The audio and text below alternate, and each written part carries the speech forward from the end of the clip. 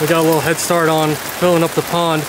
Right now it's raining pretty bad. We got a lot of thunderstorm lightning, so welcome back to part 2, guys. So last night before we left, we filled up the pond because once we build this stream where Rob's standing over there, that excavator can no longer reach any of these larger boulders.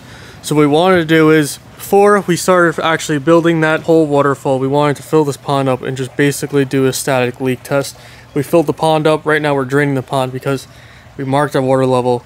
Water level held steady, so that means this pond is solid. Now we can get constructing the start of the waterfalls. So even though we do take extreme precaution, we have that geotextile underneath and then we sandwich another layer of geotextile on top of the liner.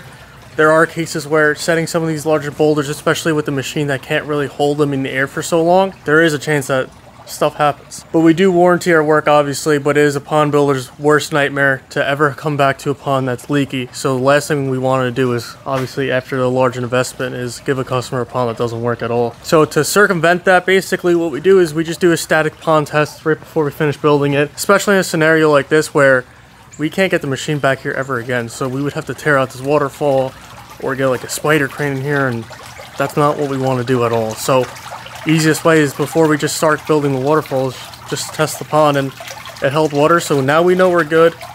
Now we can edge this thing and start building this waterfalls. So onto the time lapse, because we got to make some work today because we're going to get rained out tomorrow.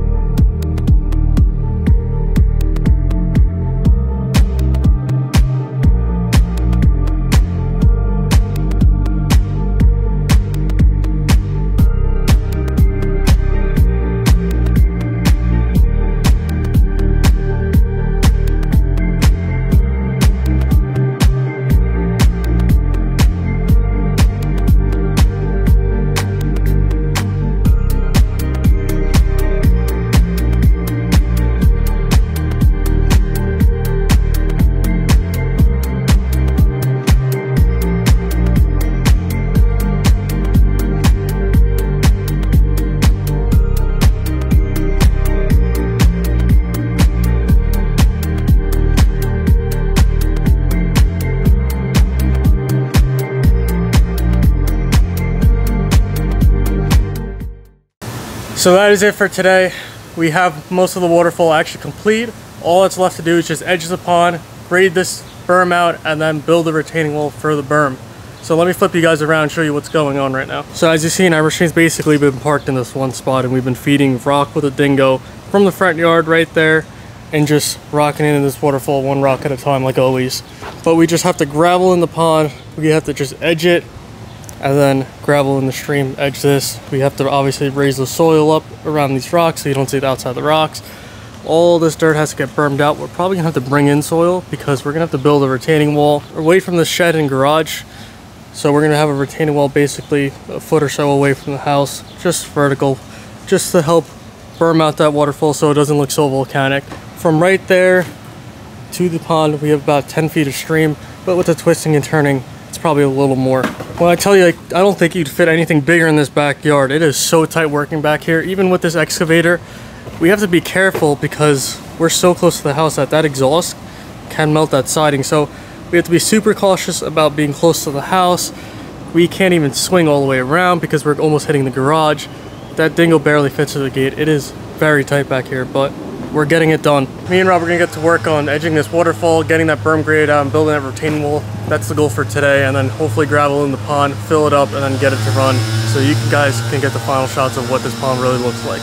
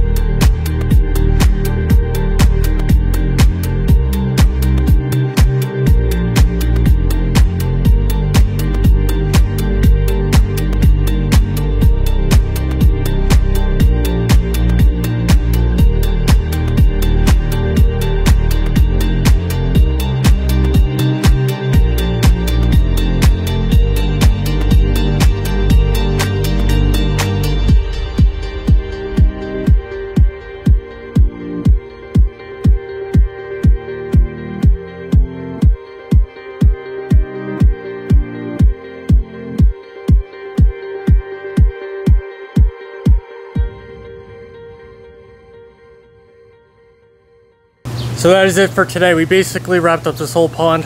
It looks great. All we have to do is really just rinse it down, fill it up, and landscape it, because the customer's actually letting us landscape it. So we're gonna do some really nice landscaping, some uplighting, accent lighting, and everything. But you guys don't have to wait for that, so here you go. Picture of me. Nice. I'm happy, man. You should have told me. I would have dressed up for the occasion. This is what I wanted. Yeah. This is great. Beautiful. This is what I wanted. Ah. Get me a floaty. I'm going in the pond. So beautiful, guys. Great job. Great job. Met up your expectations? Wonderful. I give you 5 stars. 5 stars. Nice twisting and turning, right? I love it. I love it.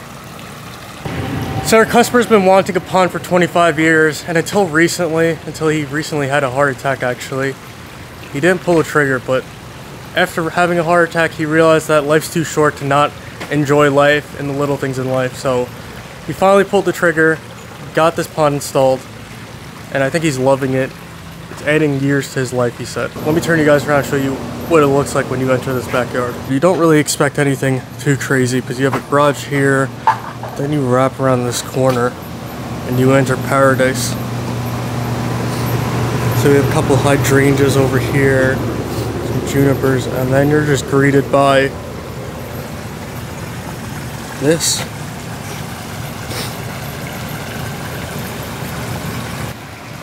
But that's where we just came in from. He has this table out here to dine with this family. And then you have these lounge chairs over here. You have a hot tub, you have a built-in outdoor kitchen, and you have this masterpiece.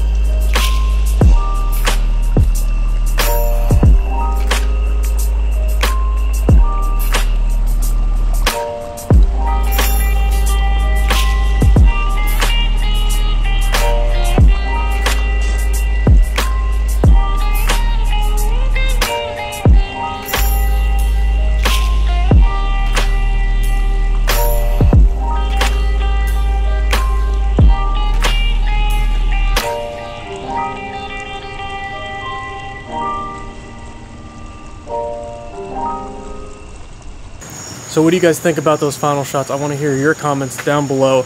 When you enter this backyard, I don't think the camera can actually pick it up, the ambiance and everything. So I'm just going to turn you guys around and just give you a tour of what this whole backyard looks like. So when entering over here, we have these awesome lounge chairs, a new sectional sofa. But when you turn right over here, this whole thing is just the center focal point of the backyard. We have all of our landscaping with spotlights, our pathway lights. This whole thing is super illuminated. And then the backyard just continues. You have an outdoor kitchen, you have a pergola with some cool LED lights and some hot tubs. He has another water feature back there that's not currently on. But the whole focal point is around this whole pond. So it's been a couple weeks since this pond's been running. It is crystal clear. And he has some really cool big size fish and some little ones. I'm not sure if you guys can see those little guys darting around. He has like 5 little guys and then these 4 big ones. And we have the waterfall over here that absolutely creates the perfect ambiance for this backyard, just with the sights and sounds. I'm not sure if you guys are picking up what it sounds like, but I couldn't ask for a more soothing sound inside this backyard. So that is basically a wrap for this video. So from start to finish, this was an amazing project. I think it came out wonderful. I couldn't ask for a better customer, a better project, a better setting for this pond. But that's it for today. As always, like, subscribe, hit the bell notification button to see when we're releasing videos. But that is it.